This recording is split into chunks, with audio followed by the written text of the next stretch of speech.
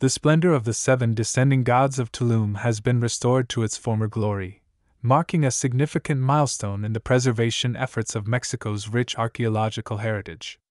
The National Institute of Anthropology and History, INAH, says the splendor of the 7 descending gods of Tulum has resurfaced. The work consisted of cleaning, adhesion of fragments, filling of gaps, patching, and color reintegration. In December 2023, the restoration of the 7 figures of descending gods and murals of the conservation project of movable assets associated with real estate of the Archaeological Zone of Tulum was completed. The restoration was part of the Archaeological Zone's Improvement Program, PROMESA, within the framework of the Maya Train Works.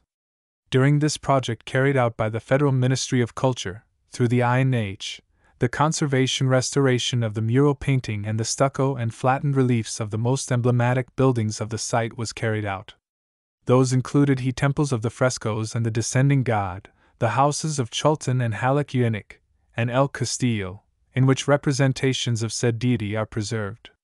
The person responsible for the restoration project, Patricia Mian Hermanson, explained that the descending god was the emblematic figure of the Costa Maya Oriental region in Quintana Roo. Restaurateur Jesus Antonio Munoz Cinta, who is part of the team, explained that its typical contorted position evokes a fallen human body whose legs are open and flexed upward. The torso, from its back, is perceived partially or completely, the arms semi-arched downward, holding some object, and the head almost always faces the viewer. Some of his attributes and attire tend to vary, he said. Although images of characters in a descending position have been located in various areas of Mesoamerica, it is on the eastern coast where it takes a leading place, modeled in stucco attached to the architecture of several buildings in places such as Tulum, Coba, and Tanca, in addition having been represented in ceramics, codices, and mural painting during the post-classic period, 900 to 1542 AD. He added, during the field season that has just concluded, the 7 descending gods found to date in Tulum were preserved.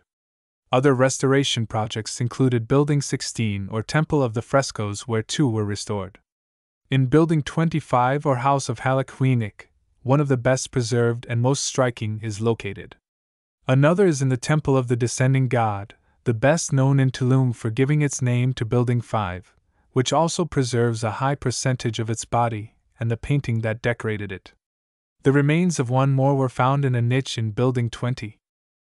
In Building 1 or the castle has 2 more figures, one is in the center of the temple frieze, and the other, below in the vaulted hallway, as part of a complex scene in a wall painting.